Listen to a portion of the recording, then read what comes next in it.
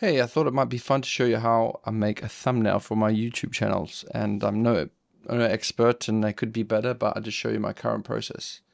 First, once I've done my video, I create a thumb project, and then I look for a good frame where I look beautiful, and then I do Option F, and then this frame drops in here, and then I go save the current frame. And I usually wonder why it doesn't work immediately, but it's usually because it's encoding the video, because I usually export the video before I work on the thumb. So once the thumb is exported, then I open it up in Finder,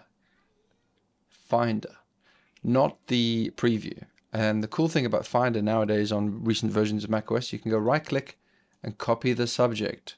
So now I don't have to use remove background or something weird.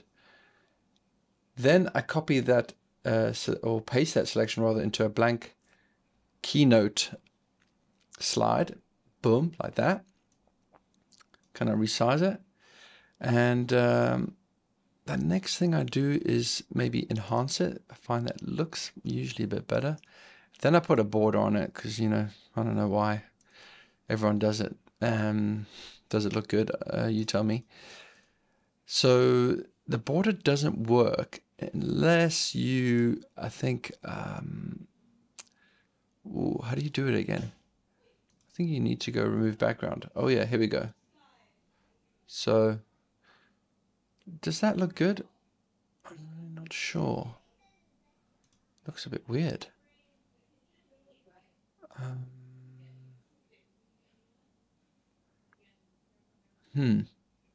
Well, I'll probably tweak that. Yeah, my hair's a bit strange, isn't it? Anyway, let's go done. So there's me outlined, ready to go. The next thing I would do is probably just insert a few images that sort of, and logos that sort of illustrate what I want the thumb to do.